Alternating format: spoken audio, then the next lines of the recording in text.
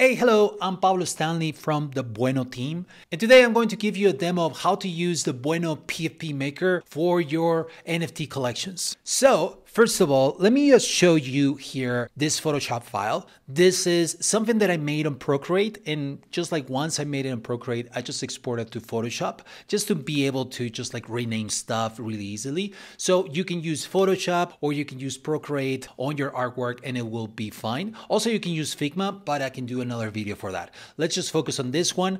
The idea on this, like on this file, is that I do all the different traits, all the different things that my collection will have, and I put them in different folders. So you can see that every trait group is separated by folders like hair, clothes, eyes, and then in there, every layer, it's one of the traits. So for example, I have dress, I have scribbles, I have the polka, shirt, and so on. So once I have my file ready, I can export it. And I want to export each layer as a separate image. So there's a script that allows you to do this. It's called Photoshop Export Layers to Files Fast.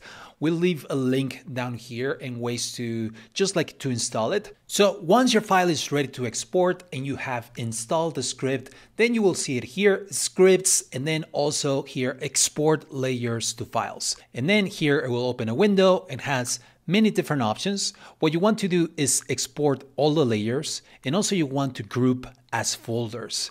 And then just run it, just choose a folder and run it. I already did this, so it will usually just create a folder with all the different images as PNGs, which is exactly what we want. We want all the different traits exported. Now let's go to Bueno. I'm going to go to nft.bueno.art,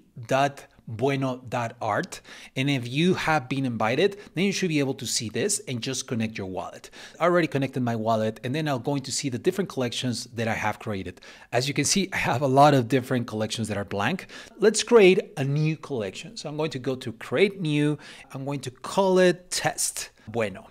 And here you say, how many tokens do you want to do? Count. It's just like, let's go ahead and just like go big, and let's put 10,000, and I'm going to create this collection. So now I am in a new collection. So I need to upload my assets, and I'm just going to drag the full folder.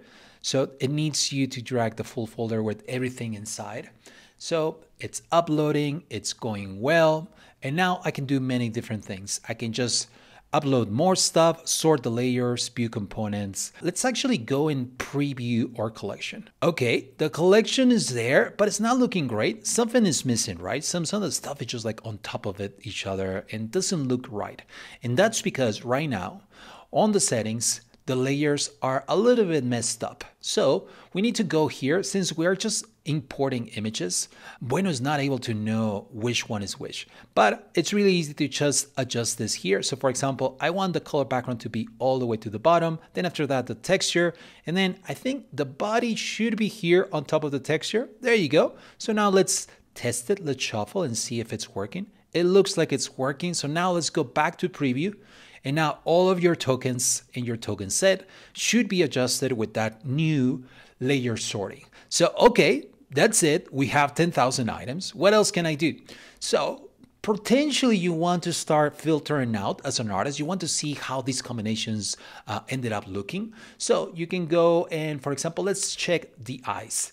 Let's go ahead and check all the glam eyes. So randomly, it generated a lot of different tokens, combining everything and created a lot of different tokens with the glam shades. And you can just like filter out, just like as an artist, you want to see like, are all the combinations looking good? Are they looking right? And sometimes there might be some combinations that you don't like. So for example, let's say that, I don't know why, but you as an artist don't want to combine this eyes with this mouth. You're like, those eyes are not supposed to be as happy. So I want to create a rule that tells Bueno not to ever combine these two traits. So I'm going to create a rule. I just clicked on that, and here in context, I'm going to create a rule, and I'm going to say, the cyclop eyes, this one, I want to doesn't mix with, and I'm going to say it doesn't mix with the GM mouth. I call it GM. So let's create the rule. And now actually my token set was just generated again, and my token set was generated where that rule is being applied. So now if we want to test it and we want to go and search for the Cyclops, and I want to go with the mouth that was GM mouth, there should be 0 items, 0 results, because there's a rule that doesn't allow it to be combined, those two traits to be combined. So you can have that kind of control. Now, let's go back to those glam shades. Let's say that you're like, you know what? If you see the rarity distribution, you see all the different traits, and also you see a number. This number represents how many of those exist in your collection. So right now, by default, they're all evenly distributed. So I think all of these, there might be like 9 different traits. So they're all evenly distributed amongst my 10,000 items. So they're all between 1,000 and 1,100, something like that, right? But let's say that I want the glam shades to be rare. I want the glam shades to not be as common. So to do that, I go to the manage setting, and here on manage, I have all my different traits. I see all of them in their groups, like all the clothes, all the eyes, and I can go in here, and actually I can do many different things. I can go and delete some of these ones. Maybe you're like, I'm not going to use this one. You can just delete it and then generate the tokens again. And also, sometimes you want to control rarity distribution of some of those traits. So, for example, the glam shades again. I want to make the glam shades a little bit more rare. So we have different ways to control this. The most common one is this little rating system that we have. And if you can see, it is kind of like a weight. It's because of how we call rarity distribution with weight. The heavier it is, the more it gets picked by the algorithm. The leaner it is, the less weight it has, then the more rare it is. So I'm going to go all the way to 1, and I'm going to say, hey, only put one of the weights here, but also if I wanted to, I can also set percentage or set a quantity. And now I'm going to go to my preview, and if we see the eyes, the glam shades are still 1100. So I'm going to regenerate the tokens again with that new distribution, and I'm going to go back to the eyes, and now there are only 91. In the whole collection, there are only 91 generated. So they're pretty rare. Looks rare. Now, another thing that you might want to see, maybe you're looking at the images that look pretty, but you just want to see the raw data. So you can go to the metadata tab, and here you can just like navigate through the different traits.